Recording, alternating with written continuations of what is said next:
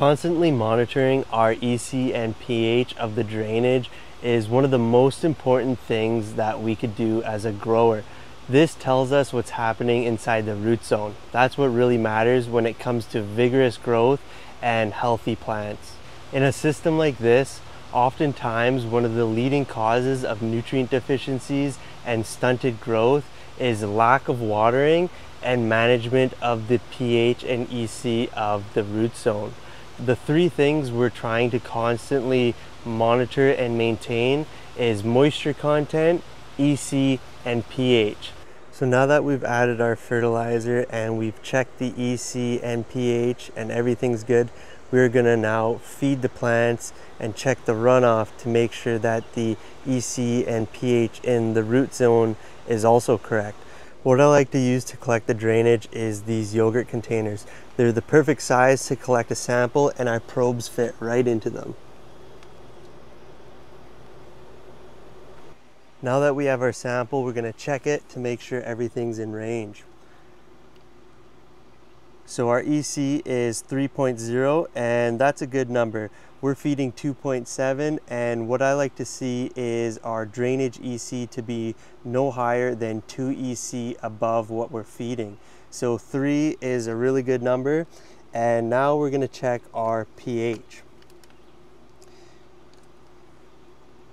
Usually with the pH probes, it takes a little bit longer for the reading to stabilize. So make sure you guys wait to get a proper reading. So now the number has not moved for a while and the pH is saying 6.5. So that's a little bit higher than what we're feeding. However, it's still in range and our plants are still able to uptake the nutrients. If the EC in our drainage is more than 0.2 EC above what we're feeding, then this is a good sign that we need to start making adjustments to our irrigation schedule. The first thing we'll do is make sure that we are irrigating frequently enough. In a system like this, we irrigate multiple times per day, and each irrigation is around 6 minutes. So if we don't achieve drainage within that 6 minutes, then that is a sign that we need to add more irrigation events throughout the day. So for example, instead of watering every 2 hours, we might water every 1 hour. Then the next thing we want to make sure is every single irrigation event, we achieve full saturation and we get a little bit of drainage. So of that 6-minute irrigation, we want to see a little bit of drainage coming out of the bottom of the grow bags for at least a minute or two. This basically ensures that our root zone has been fully saturated and it helps flush out any unused nutrients, preventing them from building up inside the root zone.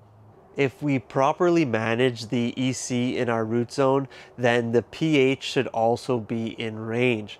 So what happens if we let our EC rise too much in the root zone is our plants will have a hard time uptaking those nutrients. And with a really high EC in the root zone, then that would also mean the pH is probably really low and also out of range. Maintaining moisture content and full saturation as well as drainage is one of the most important things that we need to do in a system like this, and it really is the secret to successful crops.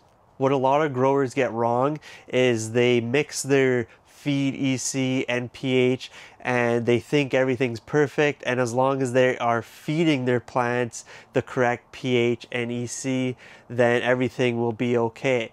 Well, that is very far from the truth, and the fact is managing the root zone EC and pH is what really matters, because that's what your plants are uptaking, what's in the root zone, not what you're giving them. Hopefully this video was helpful and provided some insight on EC and pH management in a hydroponic system. And As you guys could probably see, the greenhouse looks very empty, and that's because the season for us is over. And we're just getting ready for winter here. We're gonna be coming back again in the spring. I'm super excited for the spring, guys. I have a brand new hydroponic system that I'm working on, and there's gonna be a lot more exciting content coming ahead. So bear with me, it might be a little slow this winter with not a whole lot of videos, but I got big plans for next spring and it's gonna be super awesome, guys. So I'll see you guys in the next one.